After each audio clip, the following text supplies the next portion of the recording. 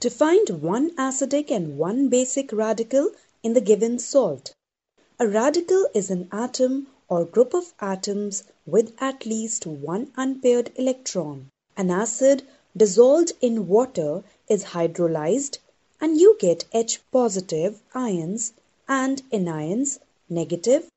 The acid lost one or more hydrogen ions and is an acid radical now. Cl negative, SO4 2 negative, Fe3 positive, a base dissolved in water is hydrolyzed and you get OH negative ions and cations positive. The base lost one or more OH negative groups and is a basic radical now. Na positive, Ba2 positive, Fe2 positive. Ma'am, how can we identify the acidic and basic radicals?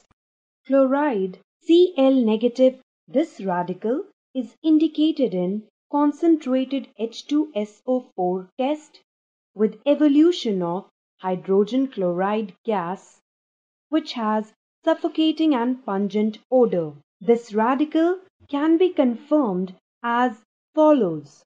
Experiment. Silver nitrate test. To the small amount 1 ml of aqueous extract, add few drops of dilute HNO3 followed by silver nitrate AgNO3 solution. Observation. White precipitate soluble in excess of ammonium hydroxide NH4OH is obtained. Inference. Cl negative confirmed. Manganese dioxide test. To a pinch of salt, add MnO2 and few drops of concentrated H2SO4. Heat the content. Observation. A greenish yellow gas with pungent suffocating smell is evolved. Inference. Cl negative confirmed. Bring a moist starch iodide paper near the mouth of the test tube. Observation. Starch iodide paper turns blue. Inference. Cl negative confirmed.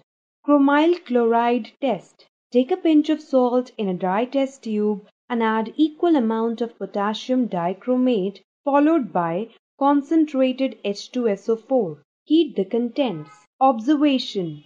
Red vapors of chromyl chloride evolved. Inference. Cl negative confirmed.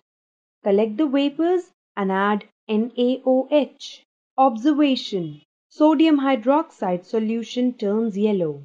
Inference. Cl negative confirmed. To the yellow solution, add lead acetate solution in presence of acetic acid. Observation. Yellow precipitate formed. Inference. Cl negative confirmed. Let's do an experiment to find one acidic and one basic radical in the given salt. Our aim here is to find one acidic and one basic radical in the given salt. Materials required are test tube, beaker, test tube stand, glass rod, etc. Physical identification of salt. White salt, soluble in water, ammonia, like odor. Procedure. Test for acidic radical. Experiment. To a pinch of salt add dilute H2SO4. Observation, no observation. Inference. Dilute H2SO4 group absent, that is CO3 2 negative, S 2 negative, NO2 negative, SO3 2 negative absent. To another pinch of salt add concentrated H2SO4. Pungent smelling gas having choking smell is given out. Cl negative may be present. Bring a glass rod dipped in aqueous NH3 solution near the mouth of test tube. Dense white fumes of NH4Cl. Cl negative may be present. Confirmatory test for Cl negative. Experiment. Silver nitrate test.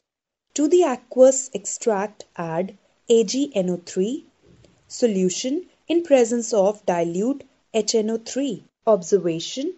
White precipitate of AgCl obtained soluble in NH4OH solution.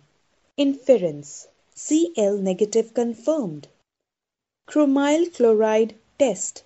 To a pinch of salt, add equal amount of K2Cr2O7 solid followed by concentrated H2SO4 and heat.